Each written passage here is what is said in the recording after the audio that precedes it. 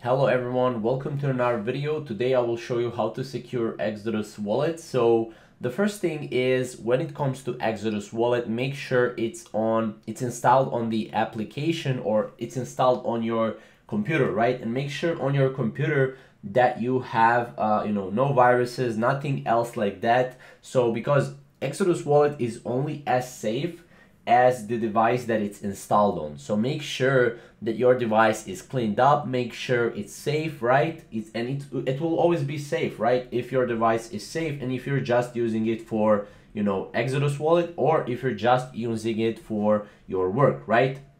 Now, if you're using it for something else, then don't put your Exodus wallet on your computer. Now, what I would recommend is to have another computer that you just use for Exodus wallet. You're not clicking on any links, you're not using it for anything else, just for your wallet, right? That way, that will be kind of like your cold storage, right? So right now, I'm going to pull up the article right here from Exodus wallet themselves, right? And here is what you need to know about tier 1, tier 2, tier 3, and tier 4. Now these tiers are basically security systems that will help you to secure your wallet, right? So tier 1 is the house of straw, how they call it, right?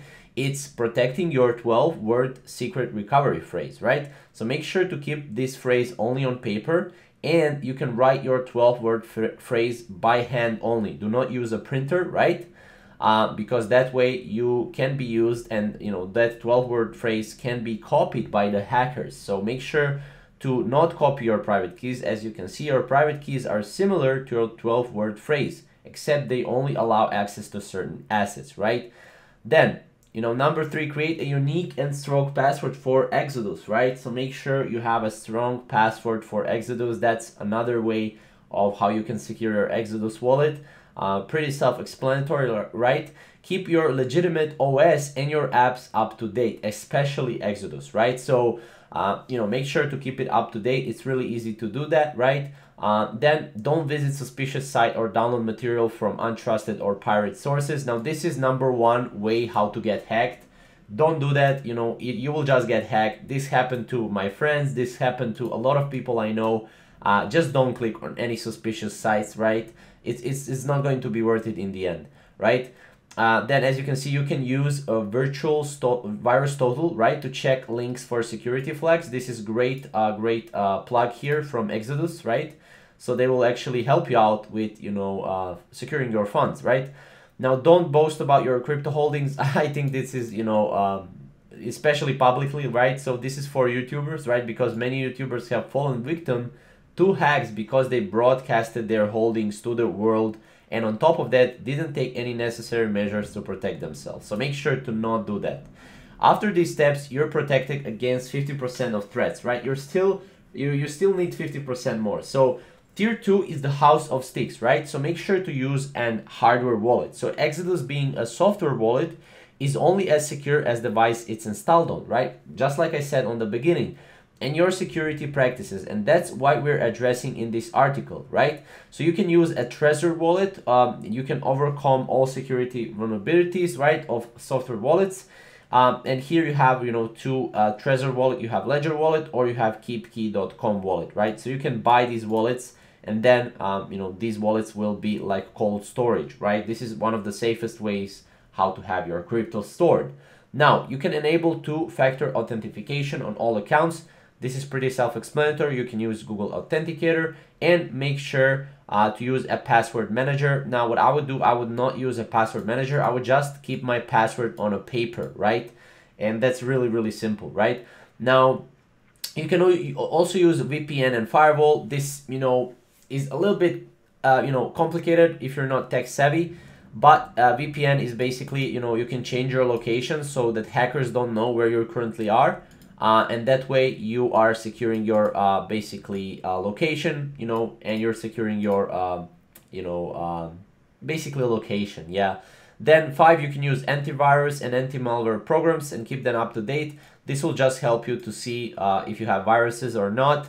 But if you use antivirus, and if hackers are already on to you, right, then you won't be able to really recover anything. But this is great to have, right? It's really good to have. And then also keep your 12-word phrase safe, right? Now, as you can see, wait, didn't we already talk about 12-word phrase in the first year? You bet. Your 12-word phrase is so important that it's worth mentioning twice, right? So make sure to keep it, again, safe. And yeah, that's pretty much it. You know, after these steps, you're 80% protected. If you want next, you need to go to tier 3, right? Tier 3 is the house of bricks. This is, you know, where you are really safe, but you're still not as safe as you should be. Now, as you can see, bring your password management to the next level. Change all of your passwords, all the strongest type available, right? Now make sure to change it to the strongest type available, and then make sure to keep and remember part of your passwords, right? You can also change your passwords once a month, which is also great, right? Then safeguard your network, right? Your network security settings are often overlooked when learning how to protect the device. Don't make a mistake of ignoring these settings, right? So as you can see, here are some of the ways that, you know, you can kind of see, you know, how to, you know, enable WPA2 encryption for your Wi-Fi and all that good stuff.